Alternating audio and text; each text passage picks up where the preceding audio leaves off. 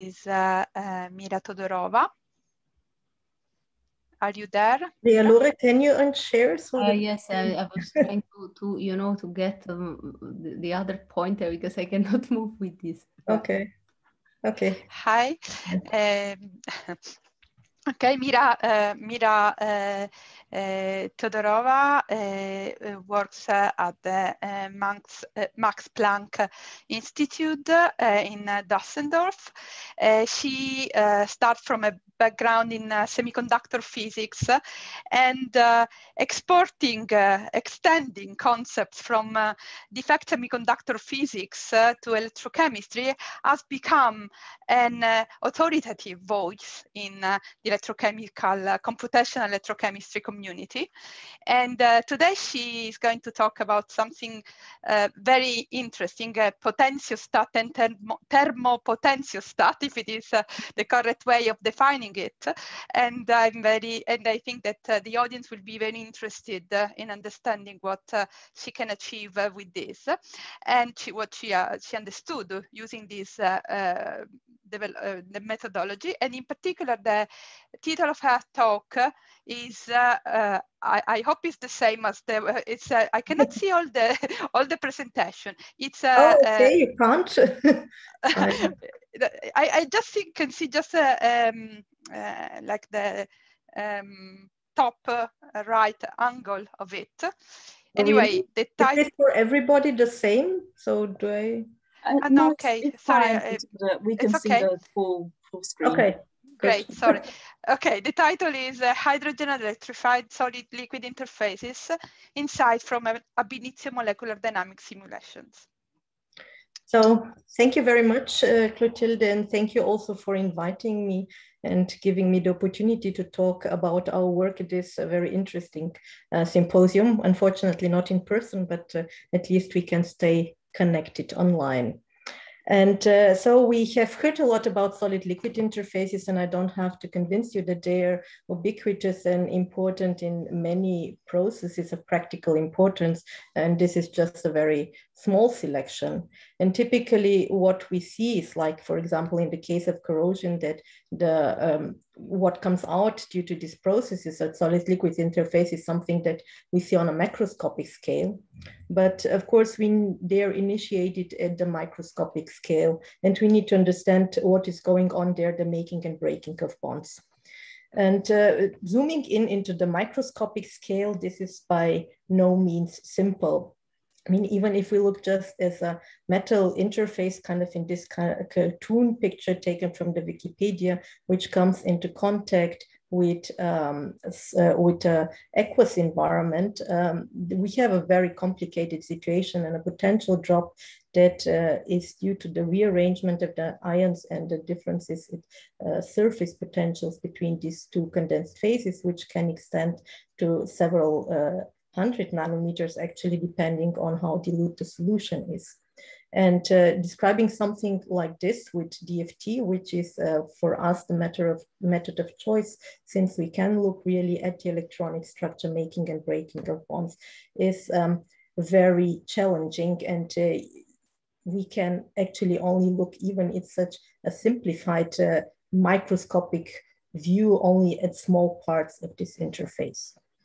And make sure that we are all kind of on the same page about what I'm talking. So this would be kind of the zoom in this interface. And typically, if we don't have specific absorption due to just the arrangement of the water molecules at the surface, we will have a potential of zero charge. And as conditions can change, there may be a rearrangement of the electrons, but also in experiment, actually one of the kind of things that allows us to control what is happening at the interface is applying a bias. And applying such a bias will lead to rearrangements of the ions at the interface. There may be specific absorption. Some ions may be actually pushed away because, or move further into the solution because of the charging of the electrode. And this process can continue.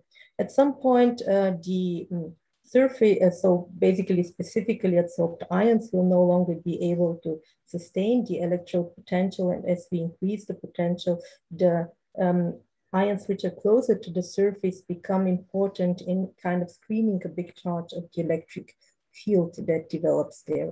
At some point, even this will not be sufficient, and we start to drive electrochemical reactions.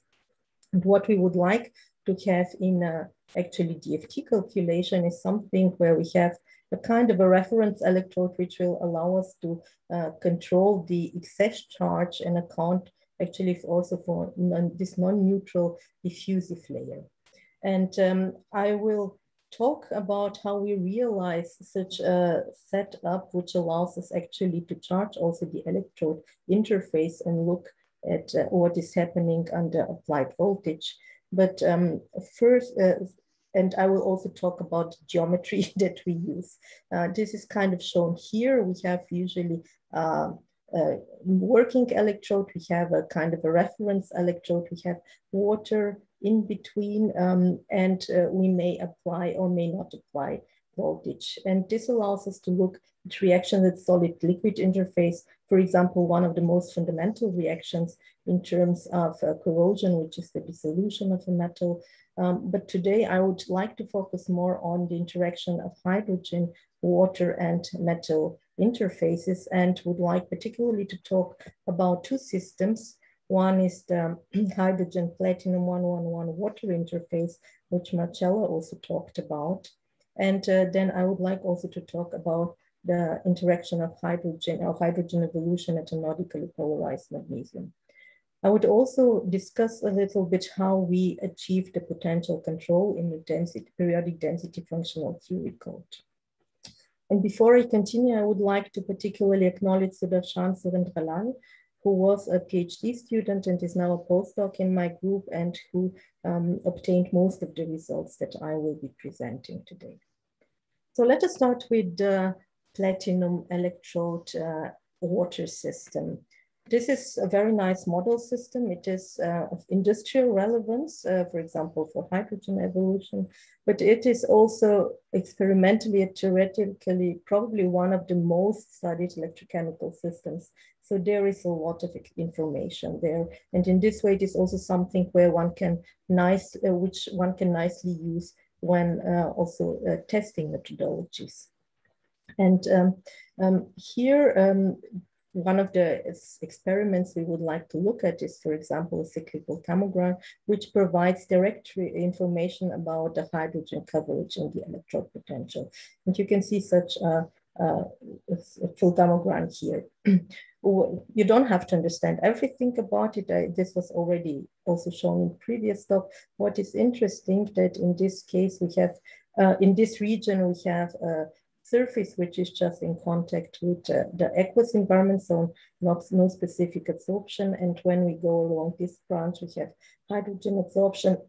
Along this branch, we have hydrogen desorption, and these are very reversible. And interesting is also that one can achieve a maximal coverage of about 0.66 monolayers, after which hydrogen starts to evolve. This surface has been also studied in more surface science kind of approaches with neglecting the aqueous solution, but they have failed to explain this kind of critical coverage after which the hydrogen starts to evolve. We wanted to understand better what is going on there and looked at this interface. First, looking at a kind of ignoring the water and just looking at a surface science setup in which we have the surface in vacuum and we absorb progressively more hydrogen on the surface. And look at the work function change. We reference it always to the work function of the clean platinum surface here. And what determines this change is the surface dipole of at the interface, which comes through the absorption of the ions. And what we can see is that it progressively changes in a monotonous way. Now, when we put in the same plot the data obtained from the cyclical thermogram, we see that we seem to have kind of a similar dependence on the, like we observed in the surface science case, which can be seen if we shift the data. Which kind of indicates that even if we look at this dependence of the work function on increasing hydrogen coverage, we can describe the situation also in if we neglect water. So maybe water is kind of just a spectator, which is responsible for maybe the shift that we see between the bulk, vacuum calculations and when we perform DFT calculation for the solid-liquid interface are also similar between the experiments. However, what about this critical coverage? To understand this, as I said, we carried out calculations in which we consider the platinum electrode in contact with water and performed molecular dynamic simulations with, for the clean surface and then with increasing hydrogen coverage. And we see that up to approximately half a monolayer, we kind of follow the experimental curve. And here within this region, something seems to happen. So there is a change in the behavior, and actually close to 1 monolayer, we are very close to the value that we obtain for the vacuum situation. Trying to analyze this better, we kind of see that apparently there is an initial shift which will correspond to the potential of zero charge, because here we don't have any adsorbates on the surface. So this is determined only by the water. As we start absorbing hydrogen on the surface, there is a further shift in the chemical potential, in the electrode potential. And this can be kind of sustained by the specific absorption in our calculation to about half a monolayer and experiment a little bit further. But it seems that if the potential is increased further, there is no possibility to increase the hydrogen coverage. This is also what we see in the simulation, because we find that these structures here that we initially see are only metastable. For example, for the 1 monolayer coverage case, after about 20 picoseconds, we see that there is a desorption mechanism. So a hydrogen leaves the solution as forming a hydronium ion. And in this way, the increase, it allows for a bigger surface dipole, which can sustain this applied voltage. Now, in order to understand what is going on, we decompose the electrode potential into various parts. So the first part is basically due to hydrogen interactions with the surface, hydrogen absorption. And this is a contribution that we also know from, which is also present in a surface science kind of experiment.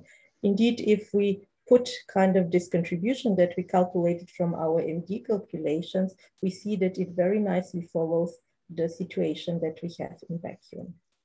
There are, however, other contributions which are due to the presence of water. One contribution which is due to the orientation of the water molecule, and one which is due to interactions of the water with the surface. This may be electron transfer, also polarization, so anything that happens close to the surface in this aspect. If we analyze this contribution, we see that there is kind of a phase transition in between. So up to approximately half a monolayer, the contribution for this electronic water contribution and orientation are opposite, but approximately behaving in the same way. So they largely cancel each other and basically just result in a shift of this value. We also see that this chemisorbed water induces, so each of these chemisorbed water molecules induces an almost constant dipole moment independent of the coverage.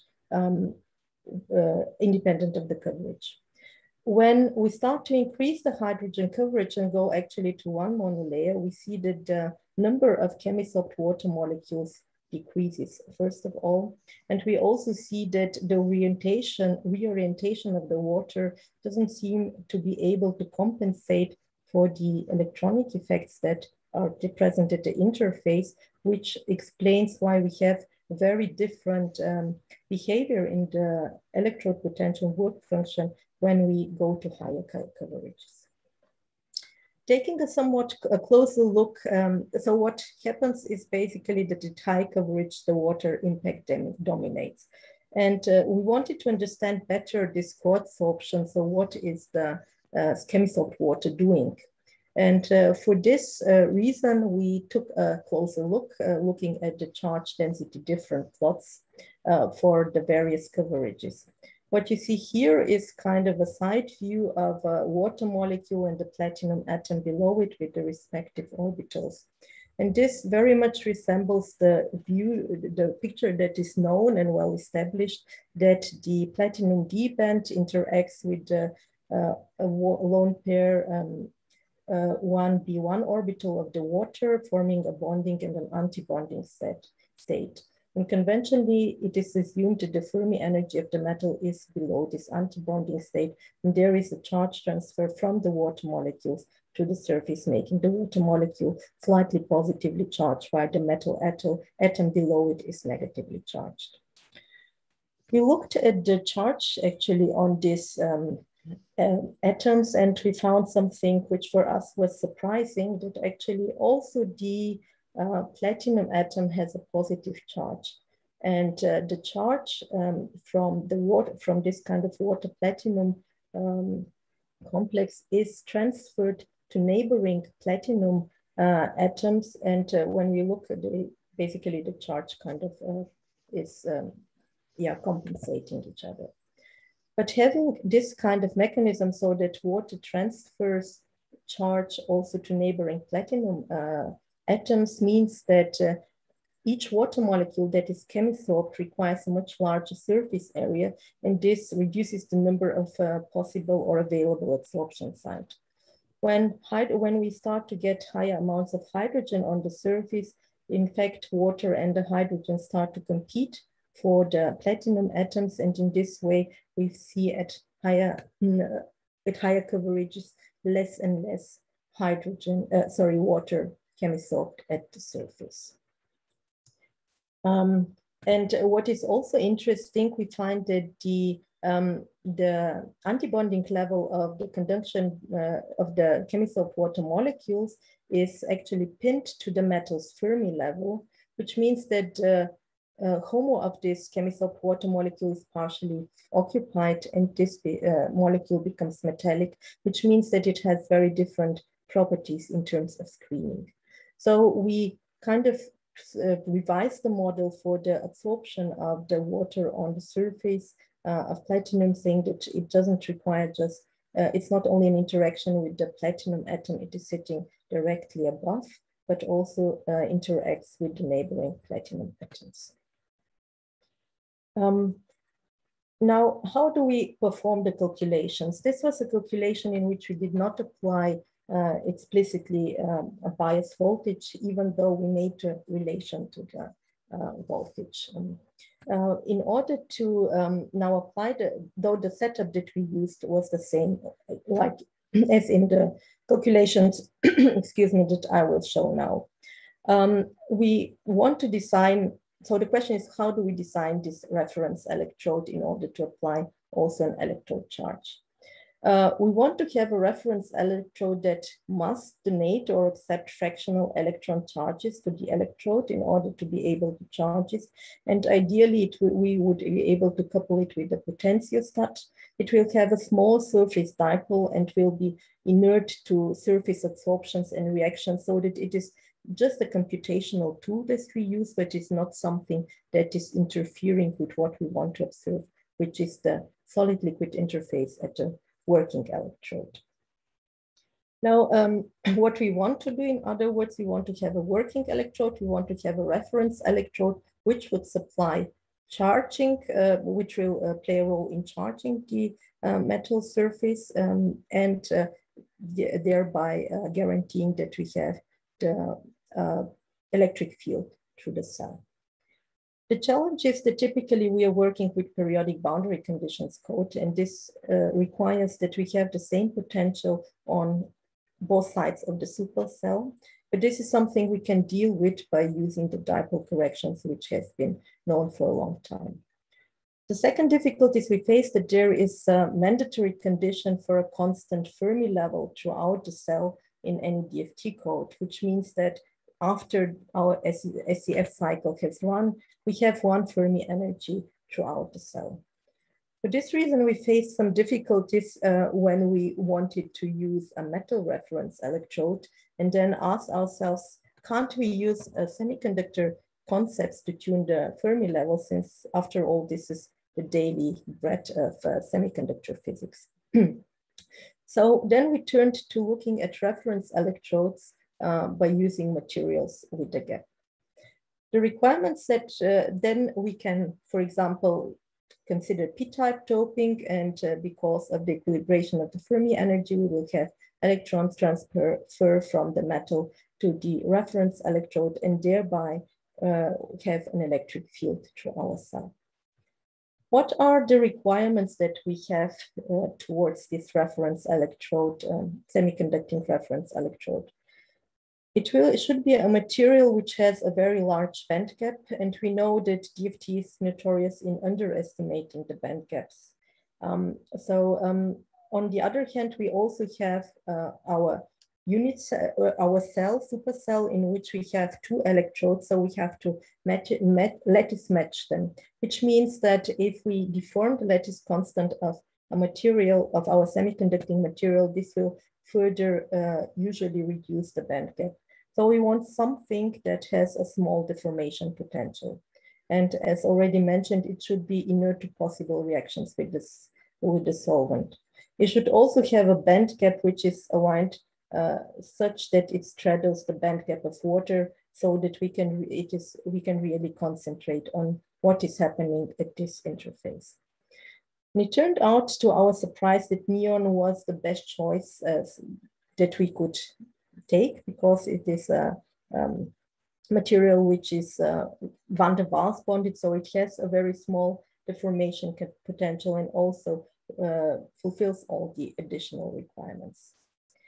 Initially, so having found the material, we can now set up our supercell, which typically looks like shown here. So we have a working electrode, we have neon electrode, which is just a computational counter electrode. We sandwich water in between, then we have a vacuum region, which allows us to apply the dipole correction and to ensure a flat band potential within this region. This has also the charm that we can really immediately identify what is the applied bias. Charging is achieved by using the concept of pseudo-atoms, which means that we have neutral objects, since we change both the valence and the conduction and the electron charge, but we have also a charge transfer. So overall, our cell remains neutral, but we are able to charge the working electrode. And this setup is extremely attractive to us because it is easily used in any standard DFT code. It works for semiconducting and metallic electrodes, and allows us direct access to the applied bias voltage and the electrode charge. In our first attempt, we coupled it with a potentiostat, or we built up a potentiostat by an external loop by monitoring the charge, the potential drop at the interface, and then comparing it to our target voltage. This was a situation where we didn't modify the DFT code, but we also didn't have an explicit coupling between the thermostat and the potentiostat, which is desirable because if we have this coupling, we can actually thermostat our system using the potentiostat and ensure that we do not have any cooling of the system if the correct modes aren't receiving charge that has been, energy that has been dissipated. And so in the newly developed thermopotentiostat approach, we derived the electrode charge from the fluctuation dissipation theorem. And the dissipation term is similar to, is basically an Ohm's law directed term, and this drives the system when it is far from the targeted potential till it achieves it or it gets clear and close to thermal equilibrium. The fluctuation term ensures, when we are close to the thermodynamic equilibrium, the fluctuation term ensures that we sample the canonical system correctly. So solving such a stochastic differential equation required ITO calculus, but in the end, a very simple equation came out, which is easily implemented in a DFT code, and also the quantities are obtainable from DFT. In the context of the ab initio thermopotentiostat, I would like particularly to mention Stefan Wippermann, who was really instrumental in all the derivations, and we had and also coming up with some ideas, and Florian Dyson-Beck, who is a PhD student in his group and actually did all the tests and the implementations. And we have this thermopotentiostat now working both in VASP and in LEMS, which allows us to use it both with kind of classical force fields, for example, and also with DFT calculations. And now I would like to discuss a case where we actually look at what happens at the surface when we apply a potential, and would like to focus on the corrosion of magnesium. Magnesium and its alloys are very interesting for structural implications, for batteries, also for medical applications. But there is a very big problem with in all of this in this context, because magnesium has a low corrosion resistance. In fact, this is the element which is most susceptible to galvanic corrosion, as one can see here in the table. So it's kind of the most corrosive element. What is very interesting in the context of magnesium corrosion is that it has a kind of unexpected behavior. As more and more anodic potentials are applied, in principle, one would expect that hydrogen evolution is disappearing, but what is seen in magnesium is that it actually starts to increase. And this goes hand in hand with a very high corrosion rate, so dissolution of magnesium, and you can see that the reaction is kind of violent. This phenomenon has been first reported in more than 150 years ago, and the atomistic mechanism was not really understood. And this effect is often referred to anomalous hydrogen evolution or negative difference effects. So for anodic condition, just for the non-electrochemist, I would say then this means that the metal surface is basically electron deficient, so positively charged. This is something we wanted to look at and performed DFT calculations. So here you can see some details of the setup and applied voltage in order to ensure that the magnesium metal is anodically charged. Here, first of all, we performed calculations for open circuit condition, which means we do not apply any voltage, and looked at the evolution of the species as a function of time, as perpendicular to the surface normal. What we have blended out is the trajectories of water and magnesium, which are kind of just spectators and not really important or involved in the process. And we only explicitly show trajectories where something is happening. We can see, so you can also see it in the movie, that we have dissociation of water close to the surface. Here is an event, then hydrogen cannot float on the surface. It can also penetrate into the surface, and we have OH absorption on the surface.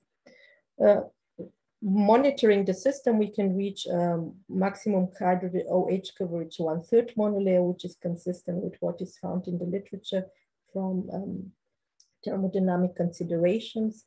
But we do not see any hydrogen evolution event within the time scales that we can sample.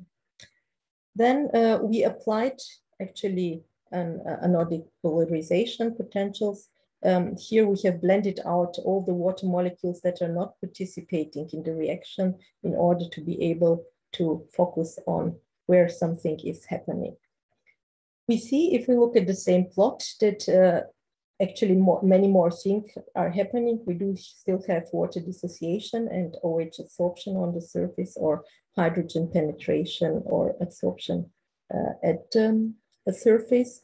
We also see that some of the hydrogens move as hydronium or ions, so kind of via hopping mechanism to the other side in order to screen some of the electrode charge. And most interesting for us was that we did see several events in which hydrogen formed, so we saw hydrogen evolution.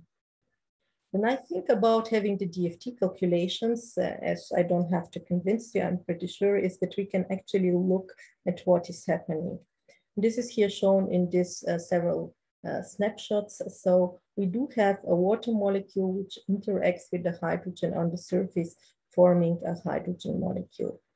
And in principle, such a mechanism of water interacting with an absorbed hydrogen to form hydrogen gas is known. But this is the so-called Jorovsky mechanism, but this is a mechanism that is usually observed for cathodic polarization because it requires the consumption of an electron. And please remember, we are here at the electron deficient conditions. So we analyzed the electronic structure and we found actually that the absorbed hydrogen is negatively charged. So we kind of propose a modified Jorovsky mechanism in which negatively absorbed hydrogen interacts with the water to form hydrogen molecule and OH, which eventually also may absorb on the surface. And so this charge state of the hydrogen absorbent is really crucial to have this reaction. I mean, even looking here, it is unusual that the hydrogen of a water molecule would react with the hydrogen at the surface unless this one was negative. And this is due to the somewhat peculiar surface properties of magnesium, which having a very large spill out density and being extremely polarizable. And with this, I would come to the conclusion. So I hope I was able to show you that advanced methods provide a new level of realism to describe double layer and electrochemical processes and really look at what is going on. And we, using this fully parameter-free calculations, we can quantitatively predict the electrode potential for adsorbate covered species. And this enabled us to really look at the role of water co-adsorption at the surface and how it plays a role in governing this maximal hydrogen coverage that is observed in experiment. And we propose a revised metal hydrogen bond model for this system. And of course, when we apply a potential, we can also look at reactions that were so far unclear how they're going on and trying to figure out what the mechanisms are that are going on. If you want to know more about this, this is the work I have talked about has been published in this paper. And in the end, I would like to thank you for your attention and also thank the people who were involved in this work. So Sudarshan, I mentioned Jörg Neugebauer, who is the director of our department and very much involved also in discussions. Stefan and Florian and Christoph, Stefan and Christoph and I are having very often discussions about various parts of solid-liquid interfaces. And Mike was involved in the work on magnesium, and I would like also to particularly acknowledge him. And with this, I would like to thank you for your attention and we'll be happy to take questions. Okay, thank you. Thank you, Mira, for the very clear and interesting talk. Questions? Is there any question?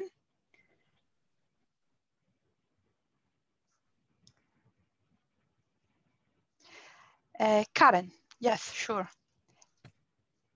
Thank you, Mira, for that really interesting talk. I just have one clarification question about the first part, which was really, really interesting about the effects of water. So from the CV, you have from the cyclic photomegram, you have a relationship between potential and coverage. But in your simulations, you're setting a coverage and looking at how the potential varies, right? So at the end, is the results consistent with what you expect experimentally?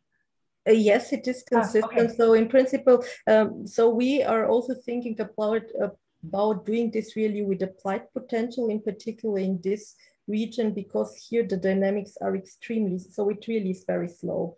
And we could see this desorption mechanism at the, 1 monolayer coverage case in this region, even getting, we see that the potential still changes, but it is extremely slow. So we think that if we actively apply a potential, we will be able to, maybe even within the time scale of our simulation, be able to get here a better description in the critical regime. But I do not expect to see any changes in within this regime here, for example. Oh, okay, thank you. Yeah. Is there any other question?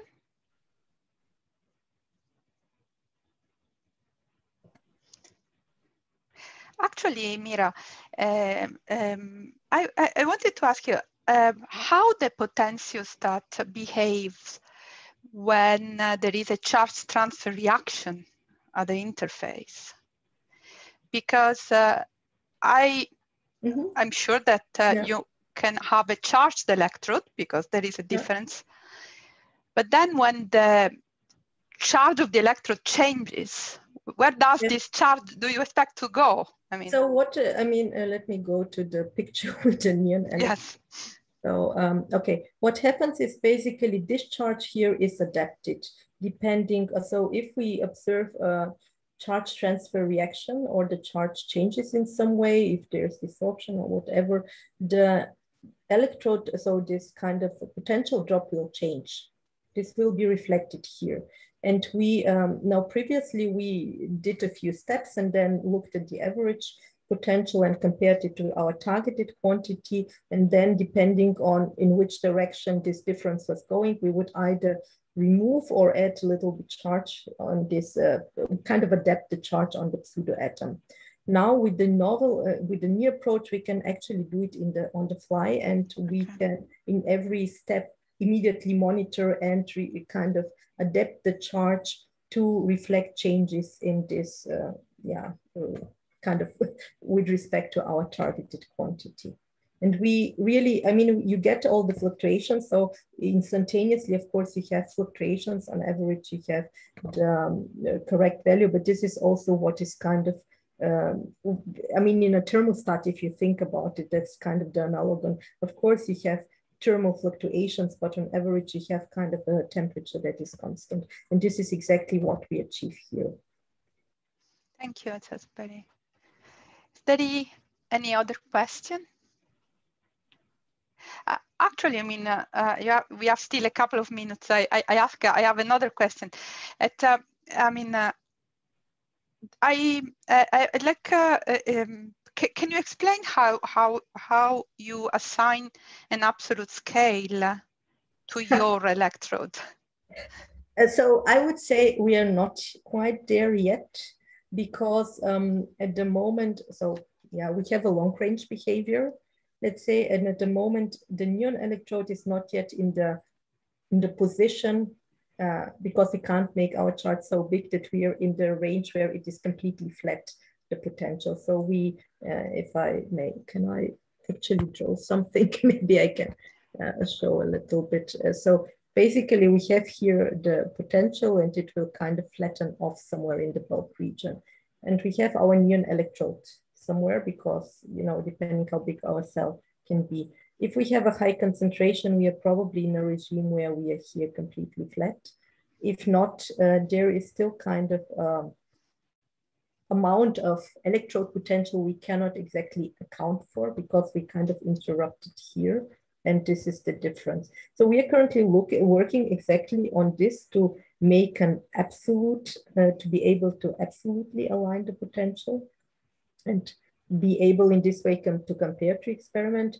I would say at the moment we capture most of the potential drop at the interface, because most of it falls off, very rapidly close to the interface. But if I had to compare it directly to experiment, I think that we are not quite yet there.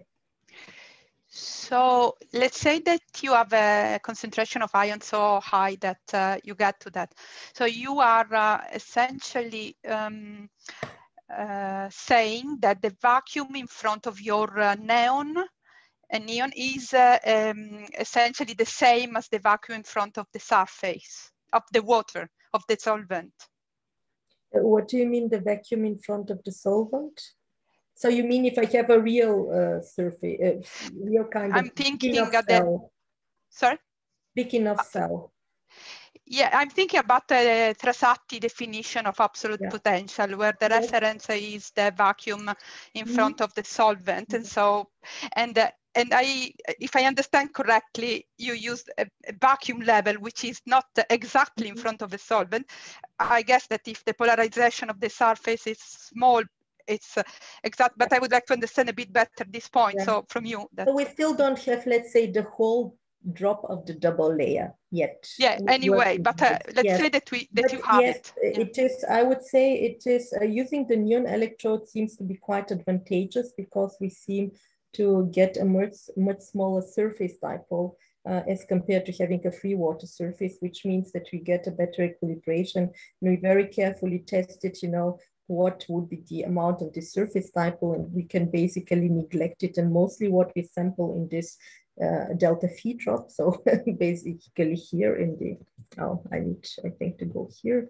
So what we sample within this region here is the potential drop that we get here at the interface. And this is due to the properties of this neon water interface. So we really tested it very carefully, and this is negligible, the dipole contribution that you get here. So mostly we have we are directly observing what is happening at this interface. It is just that when we want to compare to experiment, I think we still are missing a small part, which we are currently working on, hopefully getting soon. Yeah, by any means, I absolutely agree that it's a fantastic way to simulate the interface between an electrolytic solution and charged interfaces. And of course, I mean, we are talking about progressing science, so of course, I cannot do everything with one article. Okay. One part, and then there's still a few, several others that you need to do. Of course, of course. Okay, so thanks again.